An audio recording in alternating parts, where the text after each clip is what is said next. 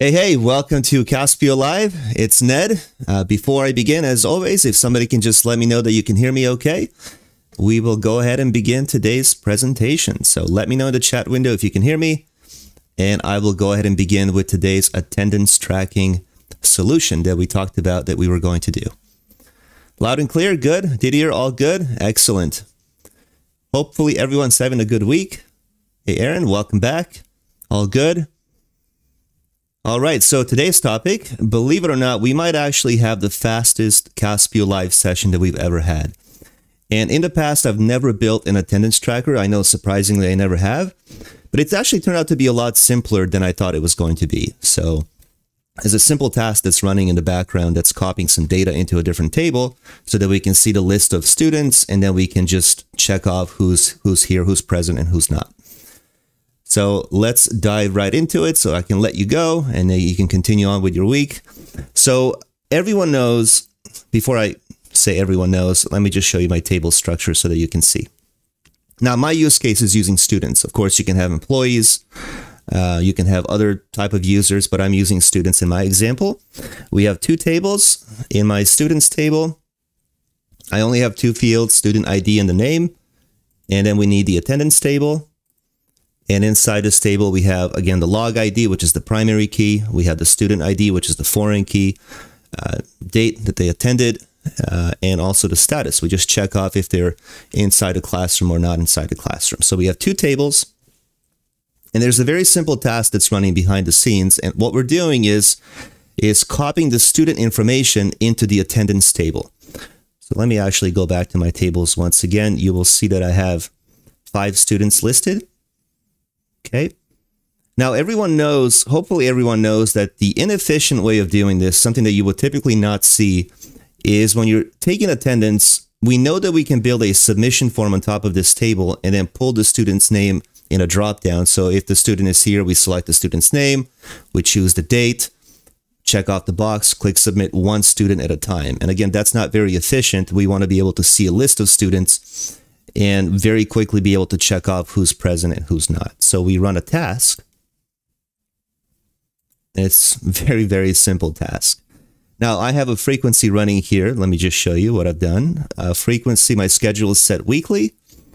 And then we run this on Sunday through Thursday. And then, obviously, I don't think we go to school on Saturday and Sundays, so we leave these two unchecked. The reason why I leave Friday and Saturday unchecked is because what I'm doing in my task is we're inserting data into the attendance table from the students table. We copy the ID, very similar to doing an audit trail. I've done a video on this in the past where we, if you update a contact's information or you add a contact, we copy that information into a different table. The task is taking all the students from the students table and copying all the IDs into the attendance table. And what we're doing is adding one day to today's date. Okay, so it's running at midnight. Let me actually show you one more time. It's running at midnight, and it's going to add one day to today's date for the following day. So when the teacher comes into the classroom, they run a report for today, and they're able to see all those students copied over into the attendance table. So that's why when we look at this task here, I add one day, and when you look at my frequency that I set weekly, on Sunday, we add for Monday. On Monday, we add for Tuesday. And then for Thursday, we add for Friday. This will add for Saturday, and this will add for Sunday. That's why I leave these two unchecked. So if I run this, I actually ran this at midnight because I have it set at midnight. So in my table, you will see that it copied over for tomorrow's date, for November 9th. Okay, so I'm just going to manually change this to 8 because my report is set for today's filter. So I'm just going to change this manually to 8. Very quickly. But what it would do would automatically copy all of the students into this table here. And then my data page, today's attendance, if I just click edit to show you my filter, it is filtering on the date field and today. That's the comparison type. So if I hit preview now, we're going to be able to see all the students. Now I could change my, custom formatting here for the checkbox. It says no. I can maybe say pending or something like that. And I'm using grid edit. I think that's the easiest. You can also do bulk edit or inline edit.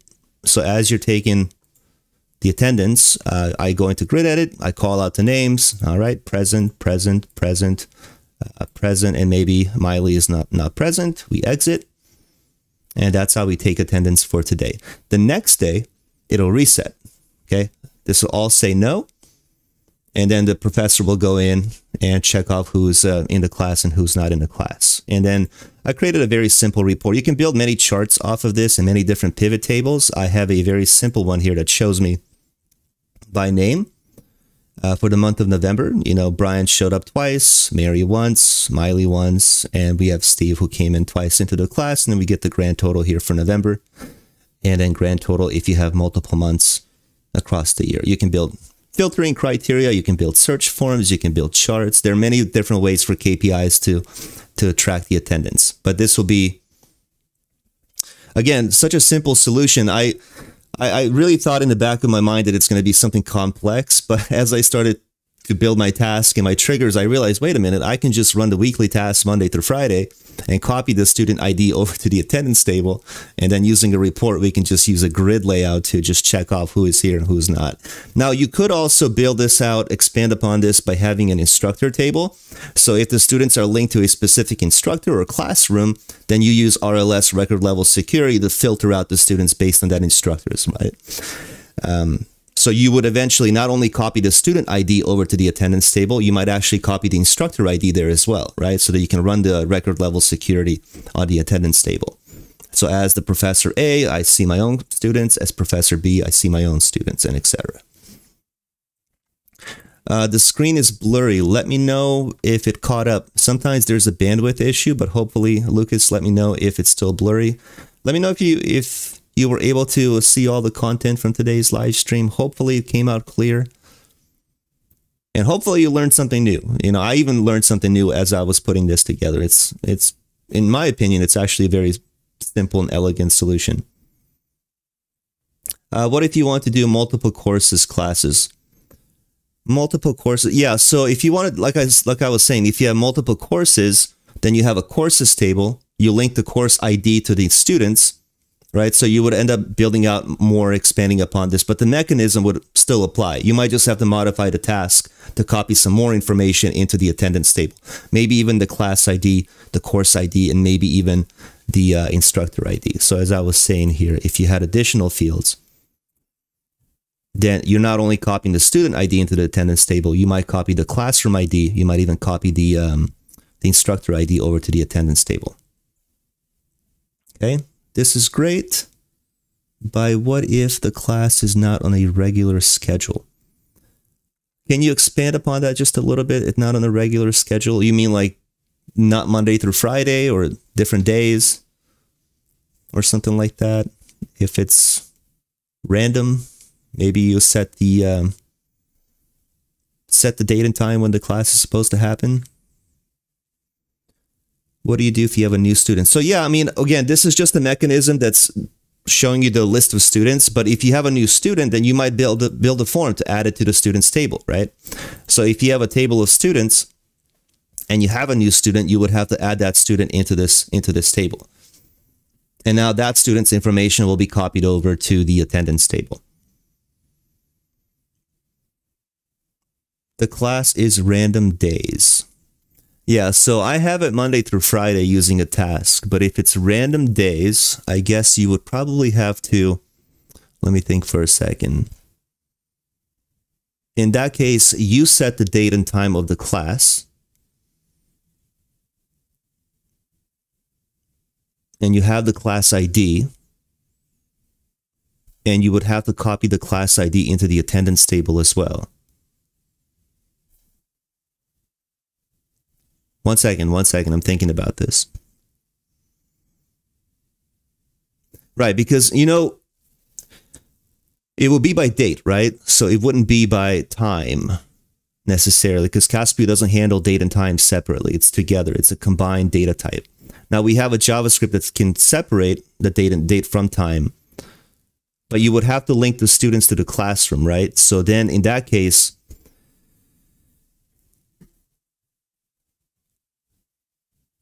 once you set the date, if you run that task daily, it's checking against when the class is, and then it's adding the +1 for the following day or the day before, right? So you can still run the task daily, and it's going to check in the table if you have the date field when that class is supposed to happen, and then it will copy the student information for that date, right?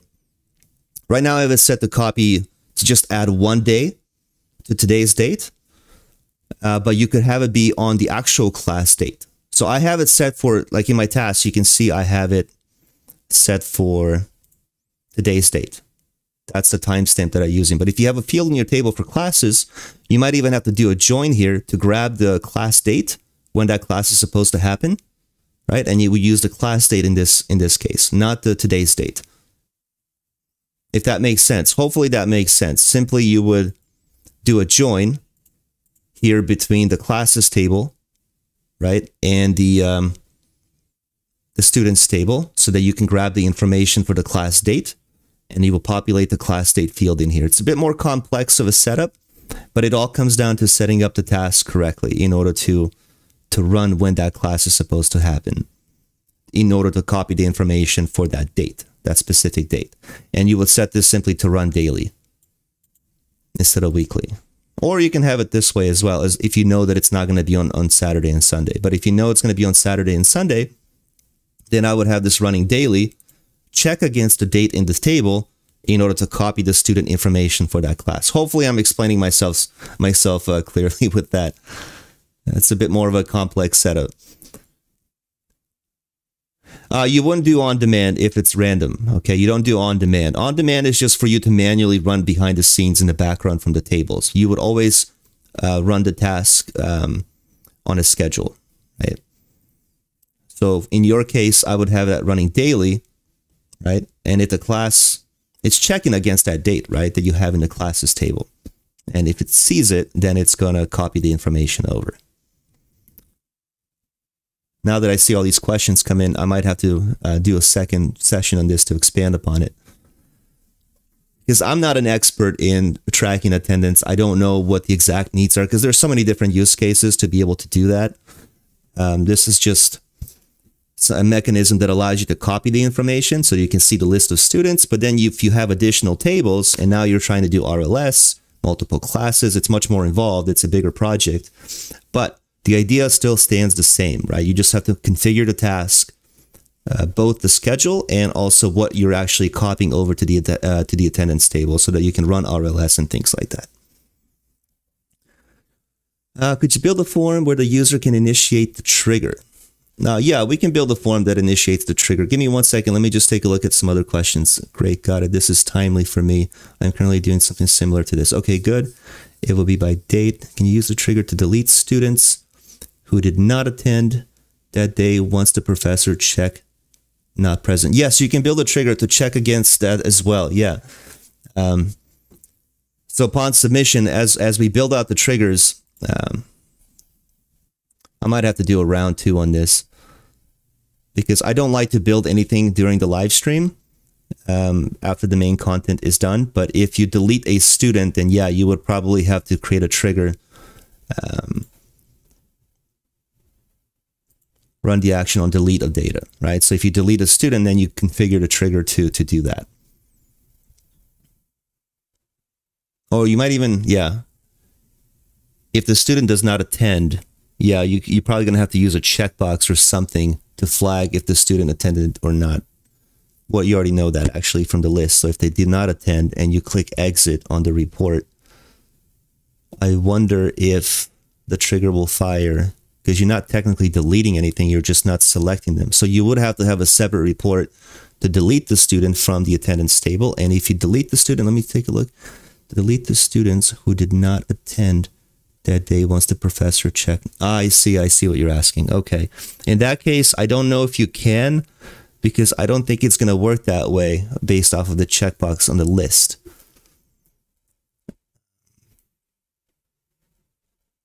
But I don't know why you would want to delete the student, because it copies the student's information. If they're not present, you can run a report that that student didn't show up. So I'm just trying to, I'm wondering why you would want to delete that student from the table, since we already know that they didn't show up to class that day. One thing that would improve the task is by giving the front end users the ability to push it. I know. That question has come up in the past where you can run the task manually from the front end, but today it's really just on the server side in the back end. Thanks, RJ. Thanks for the feedback. Yeah, it's again, I usually try to give you a simple solution. I know that it's not likely that somebody can just take this because it's much more involved, especially on the students and professors and classrooms because there are more tables, right? But I'll take that note for myself that if I do these examples to give you something a bit more real life, you know, that can be implemented. Maybe even for like, I'm thinking like high school, right? You have multiple classes, and then we know that it's a many-to-many because students can not only go to that one professor, but they can also go to a different professor. So that's a many-to-many. And yes, if the instructor logs in, they see just the students for that class in that period, and they can flag them if they're present or not. And then the following day, again, they'll see a new list of students. So yeah, we would just have to configure the task to copy over more information into the attendance table, not just the student ID, but likely it would be the course ID and the instructor ID as well. So that we can do RLS on the attendance table. Real use case would be awesome. Okay, yeah, noted. I will do that next time. But hopefully kind of this gives you an idea how you can set it up. The big part of it is just comes down to your table structure and the task. All you need is one task to run that.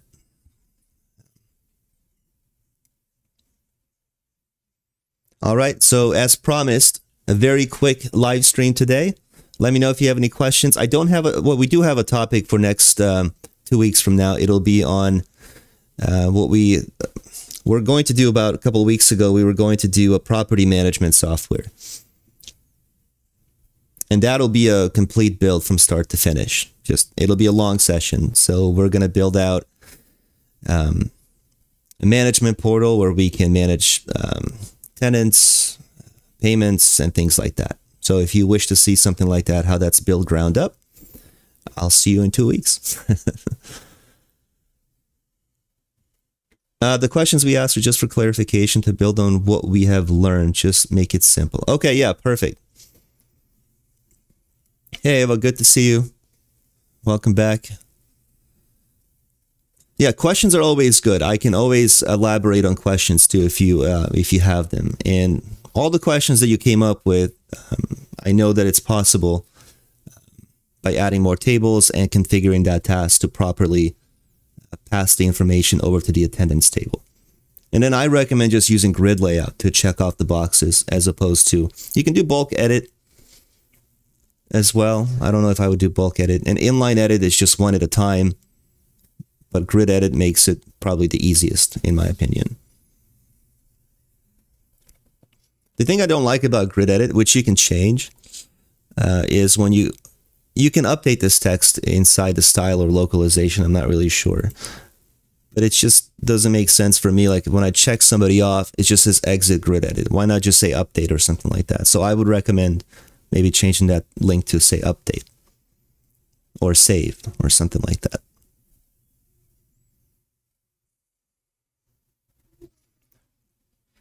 Okay, looking forward to the next topic. Got some apartment complexes and it would be nice to have a better tool for my property managers. Oh, nice. Okay, good. All right. Yeah, this topic comes up quite a bit. Actually, people are looking to build something like that. So usually when I come up with these ideas and use cases, it's because we have prospects who are looking to create something like that. So I'm happy to see that it'll be relevant to at least one person. Maybe more. Who knows? We'll see. All right. I won't keep you any longer. Thank you so much for attending today. I appreciate your time as always. Hopefully this was helpful. I can tell you that I learned something new as well on how to do that. Seeing how I've never actually had a need to build something like that. So it's pretty cool. Always happy to learn something new as well. So thank you all so much. I appreciate it. We'll see you in 2 weeks and have a good rest of the week. All right. Thanks, RJ Lucas. Yeah, I'm happy that it was helpful. Always happy to know that people are learning something new from the live streams. Do you need me to make this available as a download, or is it enough for you to just watch the video again at a later time and just pause on the task? So if you watch the video later, you can, it's not a long task. You can just, you know, pause the video and just copy this over. Yes, as a download? Okay, I'll make this available as a download. No worries. Do you want me to add a few more tables just in case people want to have a classes table and a instructor table and how the task is configured based on that as part of the download, or do you want as is what we looked at today?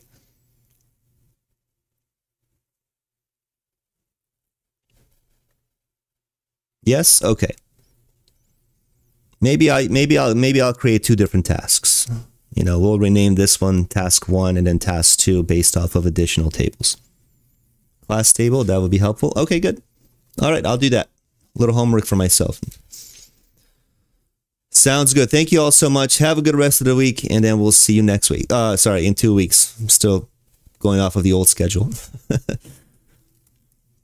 Wonderful. Okay, sounds good. Thanks, King Capo. All right. See you soon. Take care. Bye-bye.